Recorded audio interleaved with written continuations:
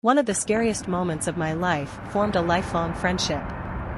I watched a coworker get stabbed through the bottom of his jaw, all the way up through his tongue. The knife only stopped when it hit the roof of his mouth. This was more than 20 years ago, summer of 1996. I was 18, a fresh high school graduate, and got my first job at a Hollywood Video, which was a video rental store back in the 80s/90s, in my hometown. I'd only been working there a few weeks at the time of the incident, and it was my first time working the closing shift on a Friday night. We locked the doors at 12, and then my supervisor, who I'll call Kevin, 24, showed me how to shut everything down so we could go home. He was a nice enough dude, but I hadn't worked with him before, so I didn't know him personally at all. We left together at around 1 a.m. The second he locked the door, some guy stormed around the corner of the building and started walking towards us. I wasn't sure if he was even planning on interacting with us, but Kevin immediately put himself between me and the guy. They started arguing, and Kevin told him he needed to go, or he'd call the cops again. He even called him by name, Daniel. It all happened so fast that I didn't have time to react. Daniel pulled out a switchblade, grabbed Kevin by the collar of his shirt, and stabbed him under the chin. I'll never forget the sound the knife made when it went through his skin, or the sound it made when Daniel yanked it back out. He let go of Kevin and just took off into the night. There was absolutely no way I could chase him down, especially knowing he had a weapon and clearly had no issues using it, so I knew the only thing I could do was call for help.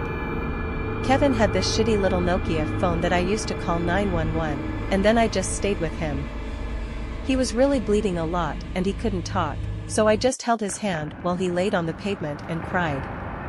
I used my car keys to rip off a chunk of my shirt to press against the wound to try and stop some of the bleeding until the ambulance arrived.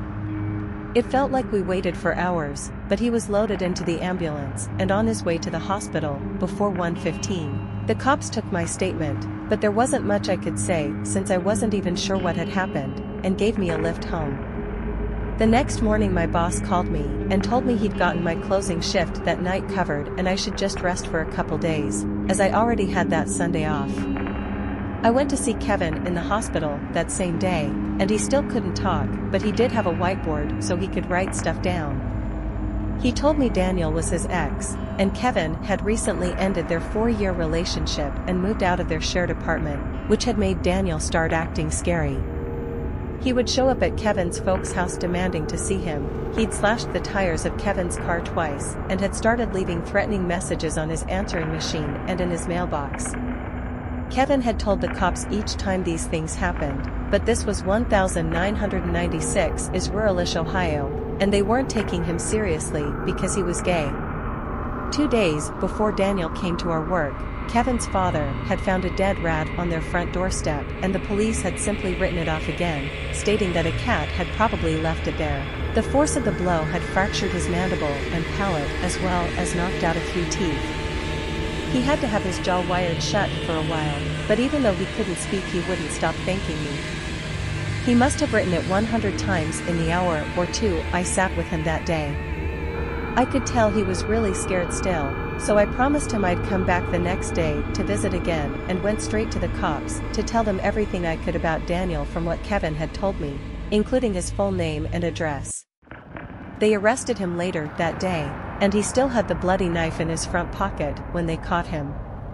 He was eventually charged with assault with a deadly weapon and sentenced to 5 years in prison, because he had a few other petty charges on his record at the time. I visited Kevin in the hospital every day while he was there, and continued going to see him even after he was released into the care of his parents. They continued to thank me endlessly for staying with their son after it happened, and his mom used to give me plates of food and desserts every time I went over there. I went back to work that Wednesday, and Kevin did eventually come back too, but only after his jaw was healed. 6 years later, he was the best man at my wedding, and 4 years after that he made me and my wife the godparents of his first child, whom he'd adopted with his long-term partner, Michael.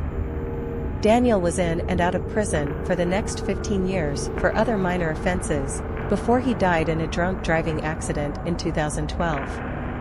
Kevin is still in my life today, and has been my closest friend for more than 2 decades at this point. A few times a year, he still thanks me for staying with him that night and not just letting him bleed out on the pavement, and I always tell him the same thing: I'd do it again in a heartbeat. I was just a kid and I was really scared, but I knew he needed my help, and I just did what I hoped someone else would do for me in the same situation. Don't forget to click subscribe if you want more weekly updates. Thank you.